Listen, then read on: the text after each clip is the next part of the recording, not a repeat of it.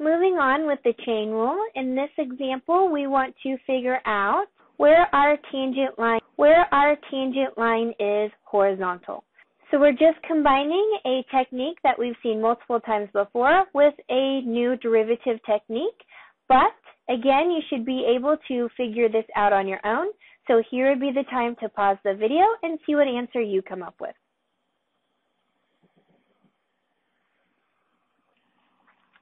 Okay, so to figure out where the tangent line is horizontal, we know that we need to look at the slope, which is given by the derivative. So we need to take the derivative of this function here. We see that there is a quotient, and we see that there is a inside-outside piece. So we're going to have to combine two of our larger rules if we want to take the derivative of it in this format. Now, this is not the only format that you can use. You could also convert this into a product rule if that is something you would prefer. All you need to do is make this exponent negative to move it up to the top. Again, we still have two of our larger rules, though, a product rule and a chain rule, so it's your preference which route that you want to take.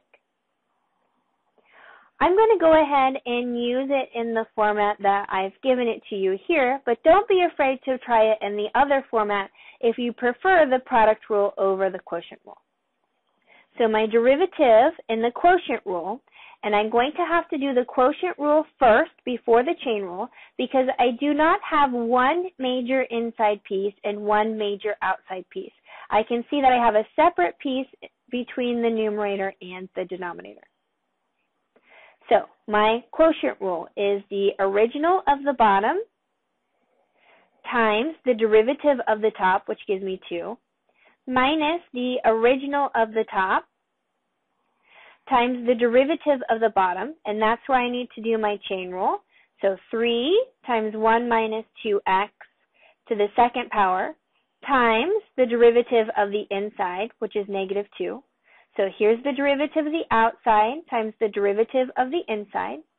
And that finishes up the top of my quotient rule where I had low d high minus high d low. And that is all over my original of the denominator squared. Now to simplify, let me rewrite this in a little bit better format. Might make this simplification a little bit easier. So I just put my coefficient out in front like we're used to seeing it. Here I can combine my numbers, 3 times negative 2. So that gives me a negative 6. But if I put that up to this negative, that actually gives me a positive 6 because my double negatives cancel out. And then I have this 2x plus 5. And this 1 minus 2x squared. And that is all over 1 minus 2x to the 6th power because we multiply our exponents here. To continue to simplify this, I want to factor between my two pieces in the numerator, so between this piece and between this piece. To figure out what we have in common, I look at 2 and 6 first. I know that there is a 2 in common. I also see that I have a 1 minus 2x in common. I can take out 2 of those. If I do that, that leaves me with one of these 1 minus 2x's from my first piece, plus a 3 times 2x plus 5 in my second piece. And that is still all over 1 minus 2x to the 6th. So I'm going to have to simplify what's in my brackets here. But also to simplify, I can cancel out these 1 minus 2x's. I have 2 of them on the top, and if I take that away from the 6 on the bottom, that leaves me with 4 in the denominator.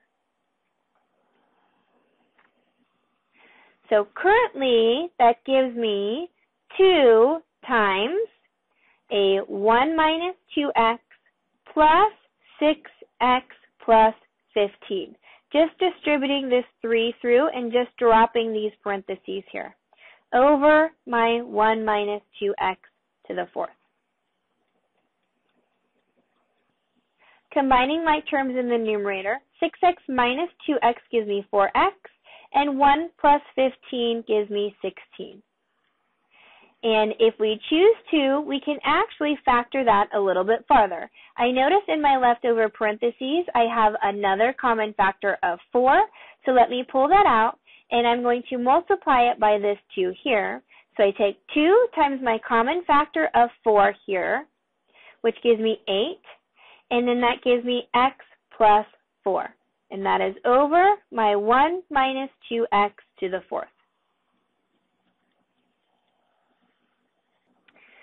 So this gives me my most simplified derivative. That was the major part of this problem.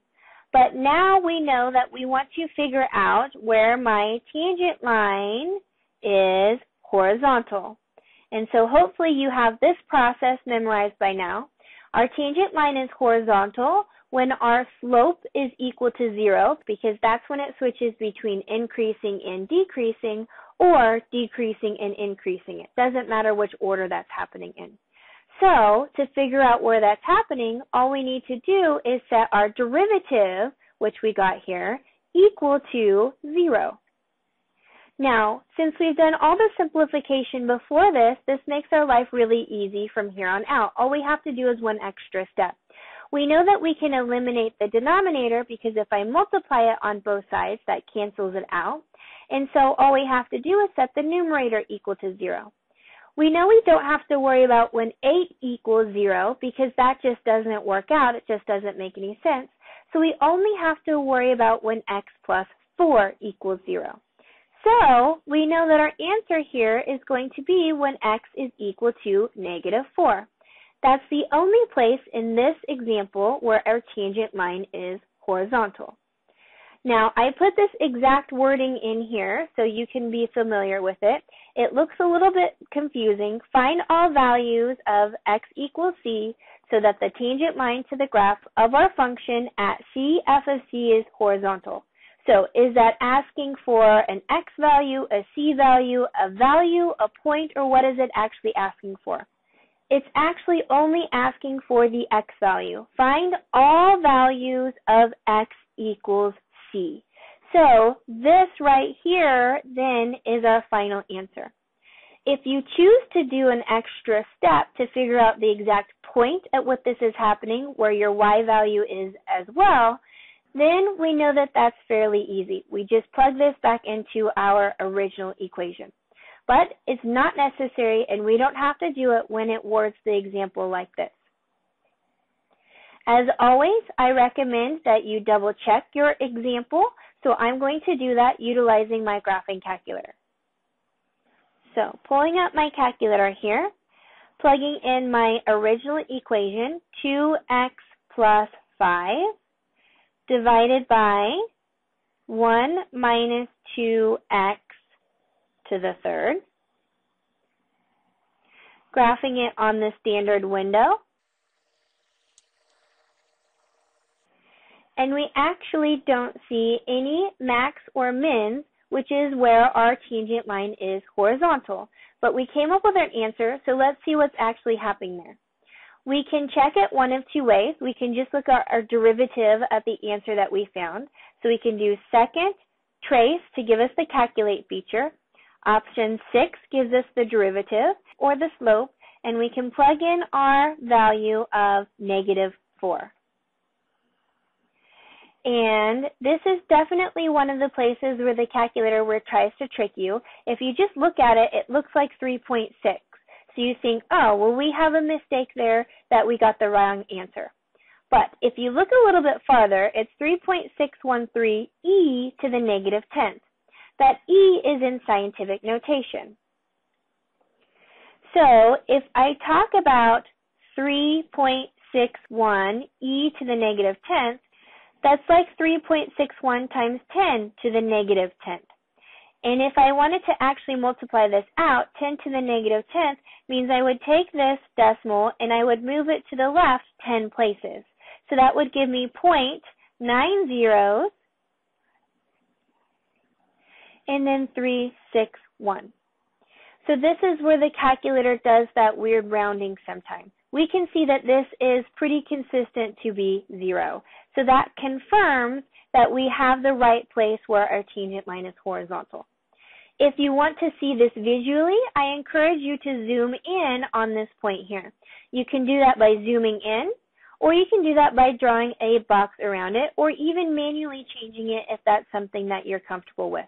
Let's go ahead and zoom in. So I'm going to do zoom, option 2, zoom in, and I want to zoom in around my x equals -4 value. So I need to go all the way over to -4.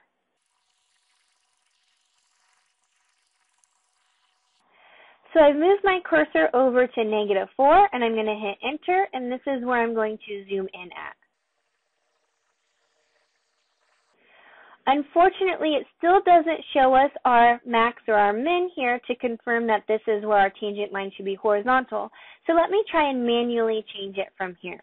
I can see that I have my y values going between 1 and 2, but let me zoom in quite a bit closer because all I'm seeing basically here is my x-axis. So let me go my y min really close to my x-axis, like -0.2. My y max, I want to do the same thing, close to my x-axis a little bit above it. And then my scale, I'm going to go by 0.05.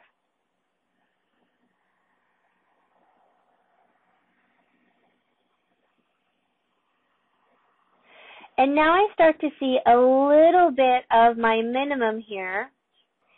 And now I see a little bit here of a dip down of my graph. So now this might confirm that I have a minimum here.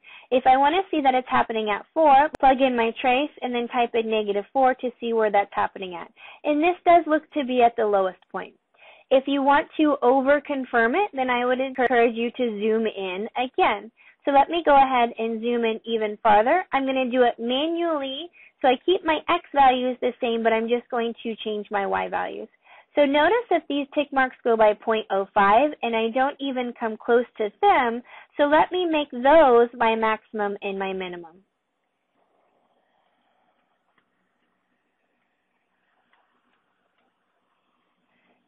And adjust my y scale accordingly.